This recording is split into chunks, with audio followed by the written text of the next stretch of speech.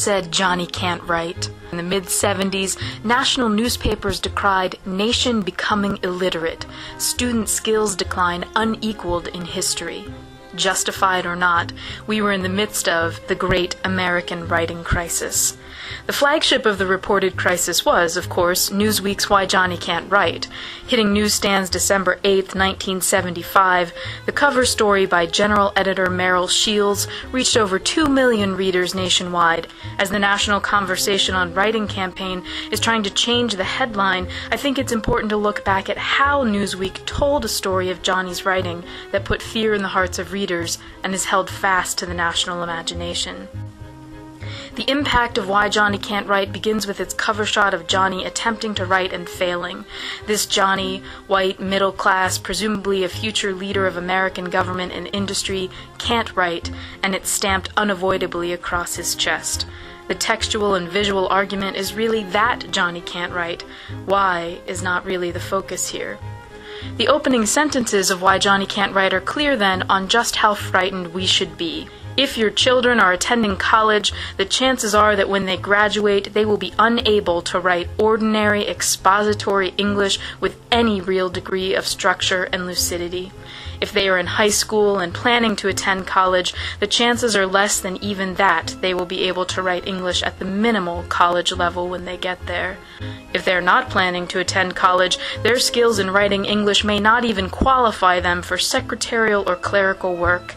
And if they are attending elementary school, they are almost certainly not being given the kind of required reading material, much less writing instruction, that might make it possible for them eventually to write comprehensible English.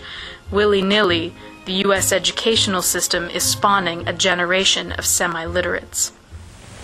There's no doubt of it, said Mr. Curtis one day, that one of the greatest factors in success is for a young fellow to learn the thrift and learn it in his early stage.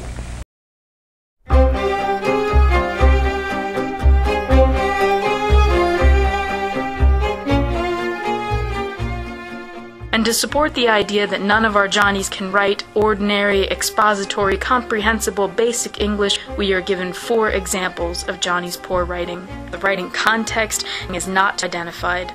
Johnny's writing is not to be read on its own terms. It is to be read solely within the context of the article. Johnny can't write. It's obvious, in our modern world of today, there's a lot of impreciseness in expressing thoughts we have. My famous person whom I admire the most is John Wayne. He's a famous person in many people's eyes of America. The old bridge was a swing bridge, and it was a real old bridge. The boards was rotten in the bridge, and you could see right through the bridge, and some places the board was missing. But it is the last sample that gives the most pause. John F. Kennedy, if he had not been shot, he would be president now, and in World War II, he was a hero in the war, and he had a lot of nanny, and a nice family, and his wife was very nice, and when I die, I would like to be buried in a plaque like that. I think we can agree this piece, excerpt, full essay, we simply don't know, demonstrates far beyond the others the claimed failing mechanics and sentence structure of our nation's youth. However, it's worth considering the idea that Newsweek doesn't see the real threat embedded in this one excerpt, but in all the excerpts writ equally large above the title. Newsweek has presented 4 smoking guns, 4 ways to make us very afraid of this one thing. If these Johnnies are our future America, what future does America have?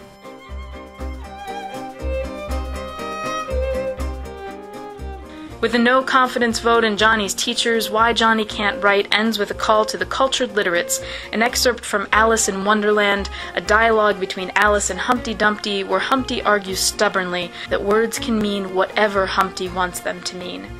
The question is, said Alice, whether you can make words mean so many different things. Alice is to be seen as the reasoned voice of Newsweek, arguing that certainly such a thing as making words mean anything one wants should not be possible. To say that such a thing is possible is to be the threat to language and society Why Johnny Can't Write is so afraid of. The final word of the Alice excerpt, and of Newsweek's article, is Humpty's haunting refrain. The question is, said Humpty Dumpty, which is to be master? That's all. The end of the article suggests that Johnny, who cannot be trusted with language, will be the master anyway.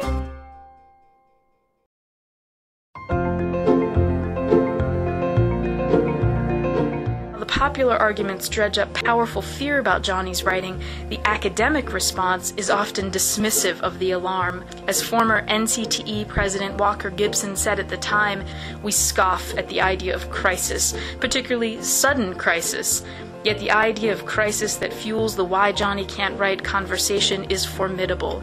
That one article reached more people than a full year's batch of all our professional publications combined. The national conversation on writing may help to get us out of the problem of conversations we want to have by pushing the idea that writing and how we talk about writing really could be a collective national project of academics and the public, writing teachers and others. Fact is, we can't ignore the fear that sustains the Why Johnny Can't Write conversation, yet we can't afford for Why Johnny Can't Write to be the only kind of conversation we have about writing. Steeped in celebration that everyone is a writer and setting up shop on the web, the national conversation on writing may not conquer Why Johnny Can't Write and its legacy, but it is the start of perhaps better listening and certainly different talking.